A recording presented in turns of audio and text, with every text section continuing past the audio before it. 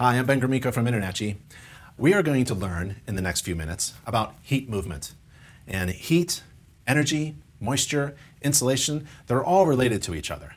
Now, I'm in the heat movement section of the free online course provided by InterNACHI to members, and the course title is How to Inspect the Attic, Insulation, Ventilation, and Interior course.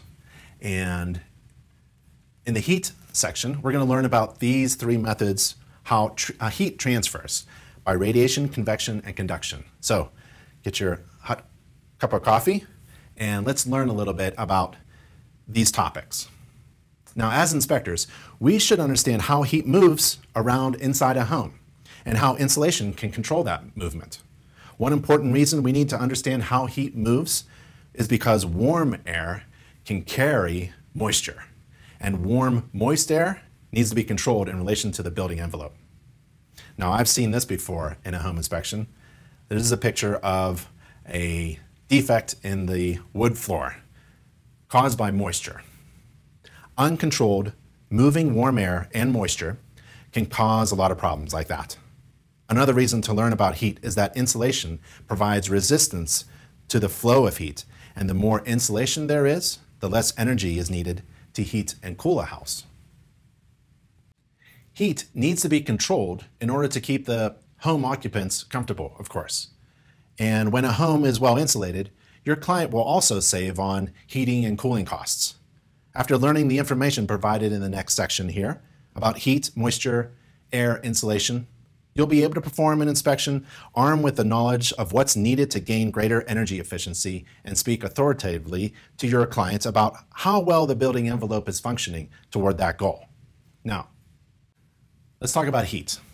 There's essentially three ways that heat moves from one area to another. When bodies of unequal temperatures are near each other, heat leaves one body and goes to the other. Heat moves from the hotter body, and the colder body absorbs it. The greater the difference in temperature, the greater the rate of flow of heat. So heat moves, again, from one body to another in the following three ways: radiation, conduction, and convection. So let's learn a little bit about radiation. Radiation is the transfer of heat energy by electromagnetic wave motion. Heat is transferred in direct rays, in a straight line. It travels in a straight line from the source of the heat to a body. The closer you are to the object, the warmer you feel. The intensity of the heat radiated from the hot object decreases as your distance from the object increases. You'll feel cool in a room that has a cold floor, walls, and ceiling. The amount of heat loss from your body in that room depends on the relative temperature of the objects in that room. So the colder the floor is relative to the temperature of your feet, the greater the heat loss from your body will be as you continue to stand there. If the floor, walls, and ceilings of that room are relatively warmer than your body, then heat will be radiated to your body from those warm objects or surfaces. When you step into a cold room, you can immediately feel the heat energy leaving your body. Use all of your senses as an inspector when moving about the house. Just entering a space with your body can give you some clues about the insulation, the heat, air movement, and even moisture and humidity levels. Some inspectors can provide a good estimate of the temperature of a really hot attic space simply by entering it. Keep aware of your surroundings while moving about the interior of a house. Radiant heat emits in all directions. Radiant heating in residential homes includes the piping and electrical wiring in the floors, walls, and ceilings. Reflective materials are commonly used in radiant heat emitting systems in order to direct or control where heat is emitted. Radiation happens when heat moves as energy waves, called infrared waves, directly from its source to something else, and this is how the heat from the sun gets to the earth. In fact, all hot things radiate heat to cooler things. When the heat waves hit the cooler thing, they make the molecules of the cooler object speed up, wiggle around, move. When the molecules of that object speed up, the object becomes warmer. Let's talk about conduction. Conduction is the transfer of heat from one molecule to another, or through one substance to another. It is heat that moves from one body to another by direct contact. For example, heat is transferred by conduction from a boiler heat exchanger to the water passing through the boiler heat exchanger. When an air conditioner unit is operating properly, the liquid line should feel warm to the touch and the suction line should feel cold. Heat is a form of energy, and when that heat comes in direct contact with matter, it makes the atoms and molecules move.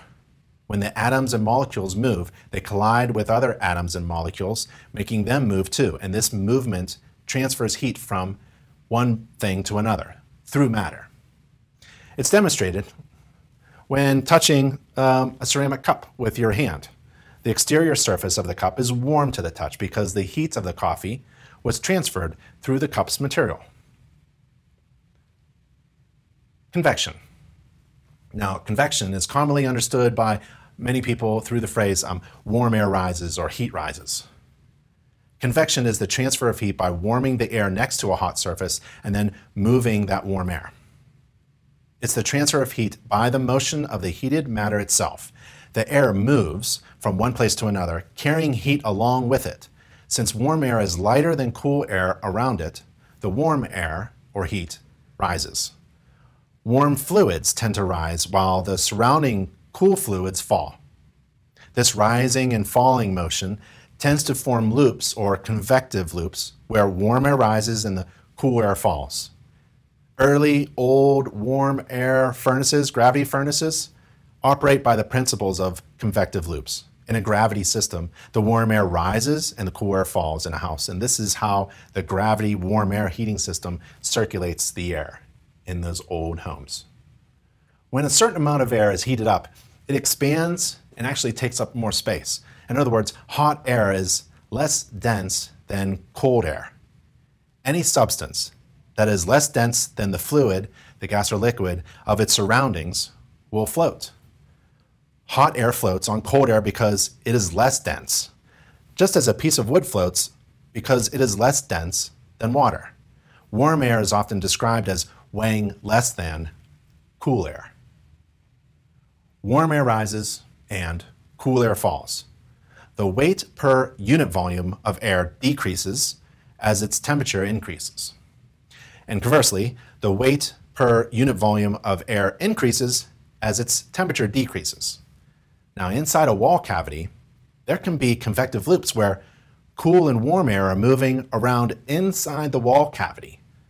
If warm, moist air comes in contact with a cold surface of that wall assembly, then condensation may form inside the wall, and we all know as home inspectors that's not good. Another example, an old gravity furnace heats up the air. The air gets lighter and rises out of the heating system. Cool air enters the heating system and pushes or displaces the warm rising air.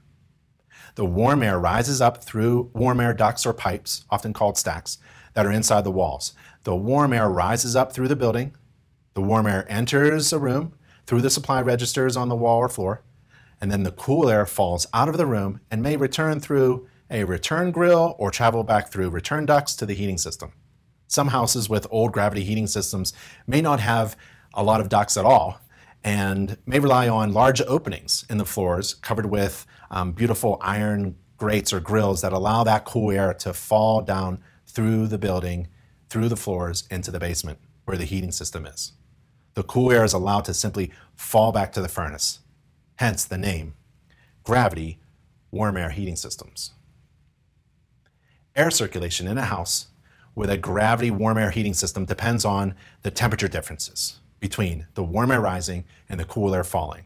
The greater the temperature difference, the greater the speed of the air circulating. So, in summary, heat moves from one body to the other by the following three ways: radiation, conduction, and convection. Understanding how heat moves will help us, as home inspectors, understand how moisture moves too. And that's the next section of the course. I'll see you there.